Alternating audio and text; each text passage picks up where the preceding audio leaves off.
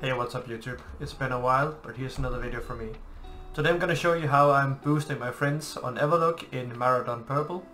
You can do this boost already from level 38, actually already from 35, but I recommend 38 plus up till 51. Alright, so first thing first, get into the dungeon and place the booster here, obviously before after you pull these imps. Then you just blink here. It's really important that you utilize your blink and use it at the perfect moment. Counterspell this pack on the left and then you jump down here. Make sure to have up your ice barrier and your mana shield. So the different thing here compared to classic is you can't pull the mobs with spells. You can't damage them. So you have to body pull them. That's why it's a bit harder. Alright, so the idea is you're gonna pull and you're gonna have a guy tagging all the mobs. This is ideally a priest with Holy Nova. Holy Nova generates no threat, so as you saw before, you just place the tagger in the hallway where I just showed you. Right, so next thing you do is just take it and pull this pack I just pulled before with a counter spell, body pull this and then you blink away. If you feel uncomfortable with this body pulling, you can bring swiftness potions. My signature is kinda not to use any consumables at all, but just raw skill. So that's what I'm gonna do in this video too, of course. So after you pulled all these mobs, you just jump down here and pull these trees. It's kinda easy. All you have to do is just to make sure you keep up your ice barrier and your mana shield all the time. And then you pull this pack with a counter spell again, and then you just leg it up here. So you see my buddy Tinybenis is placed here on the left. He is already now in position where he can start casting Holy Nova on the mobs, meaning that they will be tagged. So the idea is when he's tagging them, the boosted guy gets the tag too, because he's going to stay in the group with Tinybenis. So this pack here on the right is sometimes it's pulled, sometimes it's not pulled, so that's why I'm running around like this. And then I can body pull them so I can kill even more mobs. So that's the idea behind that. So just watch where all the mobs are. When they are somewhat close to you, you jump down again and then you just continue the pull. This entire dungeon takes, with killing phase and pulling and such, about 6 minutes to do. So let me show you how I do it, I guess.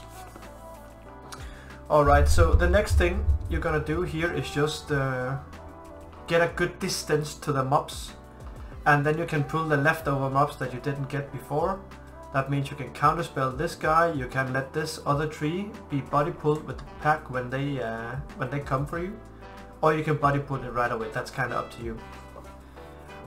Other than that, you just basically leg it towards the first boss of the Maraudon Purple, or the only boss I suppose. Alright, so in here there are these packs here in the middle. You can body pull these if you want to. You can counterspell pull them if your counterspell is up. What I usually do is I just let them body pull with the group of mobs behind me. So it's important that you have this great distance to the mob or the mobs, because if they get close to you, they're gonna kill you instantly. So this guy, you just fire blast the imp. The imps gives you the less experience, so it's better to just tag that specific pack with just one fire blast.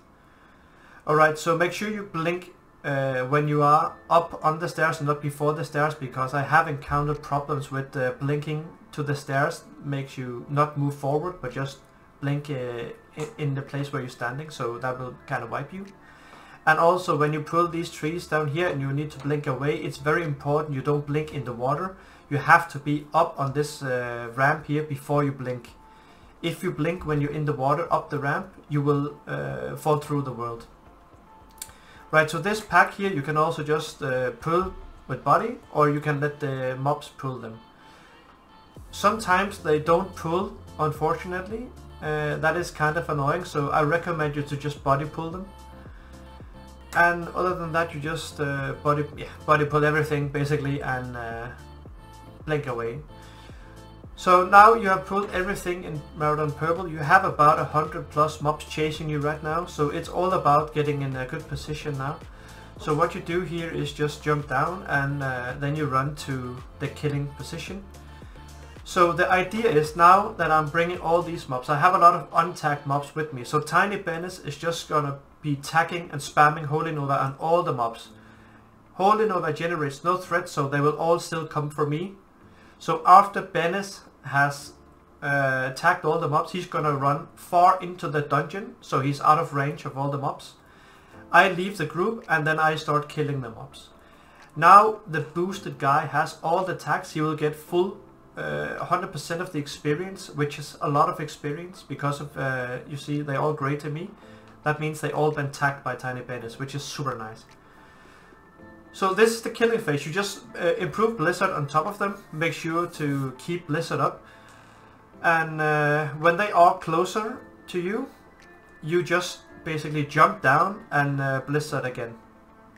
My gear is somewhat pretty above good for this pool. So I kill them kind of fast. If you can't kill them like this, as I'm showing you right now, you can take a lap around, as we did in the beginning, and go again and just kite them around like that. The pull is very simple. The killing phase is super simple. However, play it safe. If you feel uncomfortable, like you think you're gonna wipe or something, just run out and reset. Better to reset and not waste time. But yeah, this is basically it. I'm just killing all the mobs here, and when I'm getting low on my time, you see my timer is running out, I just accept the invite. If I somehow timed my leave the group thing badly, I can get an invite and instantly leave the group. That will reset the timer and I will get another full minute to kill the mobs.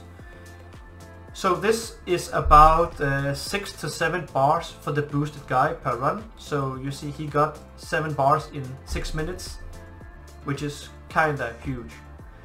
So yeah, that's it. Enjoy the video, hope you liked it, and see you in the next one.